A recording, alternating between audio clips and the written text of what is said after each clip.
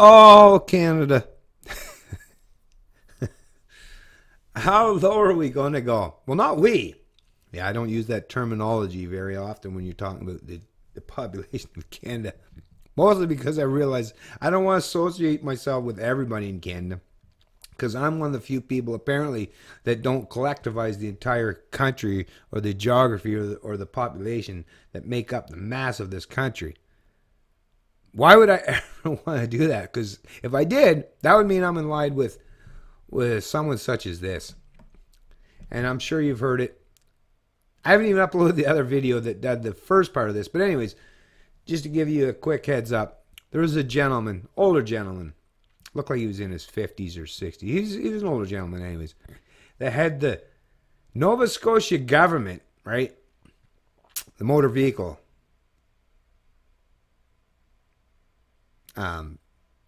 registration people in Nova Scotia. His last name, genuine, his legitimate, totally legitimate. This is just his last name. He's of German descent. Is Grabher. So grab her, but Graber probably is how you would pronounce it, right? The H would probably be silent. But that's his genuine last name. But because of Trump, when he was running during the election, think how fucked this is. When Trump was running to become the president of the United States, which he is now, but when he was running in the primaries, and this whole debacle came up when there was someone that had recorded him a conversation or something from 10 years ago, whatever. He was talking about grabbing some chick by the pussy. Oh, women, like, you know, some of these women that want to move up or in the business or whatever, they'll let you grab them right by the pussy, more or less, you know, just to get their foot in to the position, their foot in the door in the corporation, right? So he was just being honest about some observations that he personally seen. So whether you looked at it as sexist or not, but it was just something that, first of all, like I said, it was a decade. It was just something he was talking, like his conversation, locker room banter or whatever. But the government of Nova Scotia decided that just because of a couple words that was said and become sensationalized tabloid style from the establishment fake news media in the U.S., right? The ones that now have what? Single-digit popularity or even just barely double digits, where most people, as we know, don't trust the established media, and for good fucking reason. But look at, so now you have these fucking political fucking ideologues in Nova Scotia that took the man's, now he can't even have his personalized plates that he had for what, I think like 25 plus years.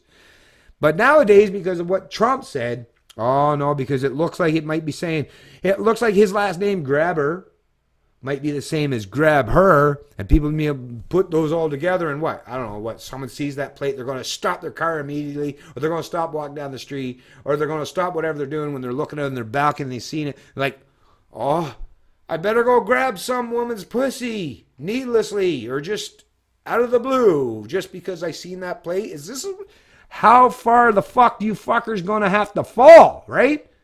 How have you not started scraping the bottom yet? That's kind of the biggest question I'm having. How are you not scraping the bottom when you've got to the point where your mentality is so confused and so conflated that you're taking someone's personalized plate that's based on their genuine last name and something that Trump said on the campaign trail, or no, it wasn't even on the campaign trail. It was a secret recording of him back in the day before he was even running to become a politician, right?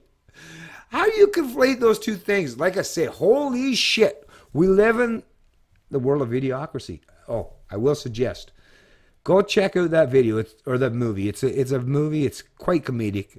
You got to watch it. It's called Idiocracy. And yeah, and you'll be like, oh, damn, you sure this ain't a documentary based on modern politics? No, it's not really. It may very well be at some stage of the game, but not yet. But anyways, this is another article, and this is, apparently it's probably this man's son, right? This guy is smart enough that he lives in Alberta. So because it's predominantly a conservative place, but ooh, the Notleys, right? The NDP have taken over there, so I suppose that's probably why he's concerned. But Alberta man worries, this headline, CBC News Edmonton, Alberta man worries his grabber license plate could be canceled after ridiculous Nova Scotia ruling. Father's personalized plate with family name canceled in Nova Scotia after one complaint. That's another thing too. It took one single complaint from one individual for them to fucking circumvent and destroy this man's ability to, I mean, he paid for it, right? And he's, like I said, he's had it for 25 years. It's his last name, for Christ. He had a personalized plate on his car that's his last name. But all it took was one complaint. So think about the kind of SJWs you got running, you know, the DMV or the Ministry of Transportation, or I think in New Brunswick it's called SNB. So maybe what, SN or SNS, right? Whatever they're called in Nova Scotia. But look at the kind of people, like I say, look at the kind of petty tyrants. And like I say, they're not just at the upper echelons of government, like your premiers, your prime minister, you know, your judges, your crown prosecutors. That trickles all the way down, and it flourishes throughout the entire, like I say, lead by example. So when the example is to lead by, I mean, look at the politics that you're talking today, right? You got self-described feminists, right? Feminazis, even Trudeau and these collectivists. Look at them. Look at how vicious, even back to the conservatives, the progressives or the Harpers or the reformists. Look at all these people, and you wonder why it's flourishing and it's rampant throughout government, right down, even down to, I guarantee it's, and I've seen it myself personally. I've witnessed it and experienced it personally.